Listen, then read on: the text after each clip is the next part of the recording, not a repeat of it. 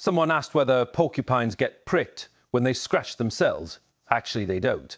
A porcupine's quills normally lie flat against their skin and only stand up when they feel threatened.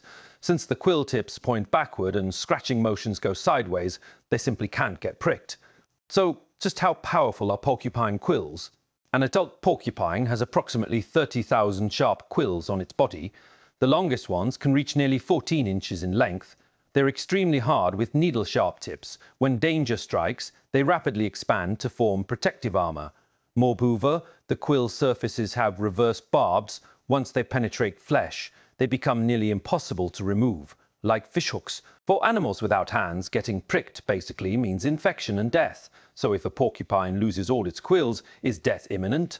Actually, their quills aren't firmly attached to the skin. They fall off easily under pressure or force. However, fallen quills regrow within days. A single porcupine can replace tens of thousands of quills throughout its lifetime. With such formidable defenses, do porcupines have any natural enemies besides humans?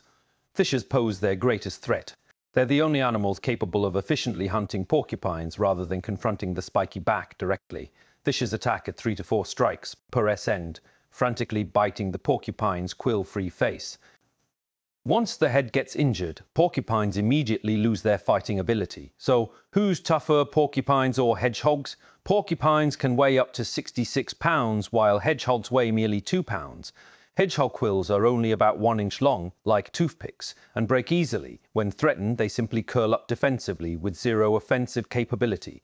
But porcupines can easily fend off top predators like cheetahs and lions.